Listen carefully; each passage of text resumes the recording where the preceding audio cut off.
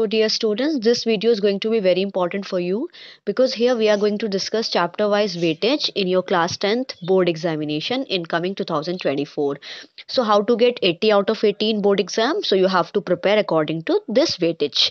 So chapter 1, that is number system, will come for 6 marks in your board paper. Algebra is second unit जो आपकी आने वाली है 20 marks की और algebra में है आपके Chapter 2, that is polynomial.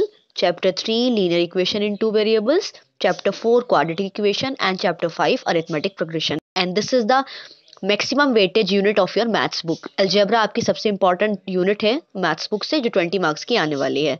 Then we have coordinate geometry, that is chapter number 7, will come for 6 marks.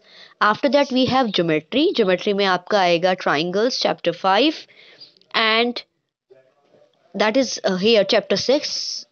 Triangles is chapter 6, AP is chapter 5.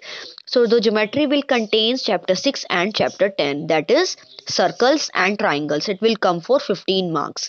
After that we have trigonometry. Trigonometry will contains two chapters, chapter 8 and chapter 9, that is application of trigonometry and introduction to trigonometry. It contains 12 marks. Then we have mensuration. So mensuration contains area related to circles and surface area and volume. It is of 10 marks. After that we have statistics and probability. It contains last two chapters, stats and probability itself, 13 and 14, and both carries 13 and 14 carries 11 marks. So this way you have to prepare according to chapter wise, or you must say unit wise, to get 80 out of 80 in your board examination.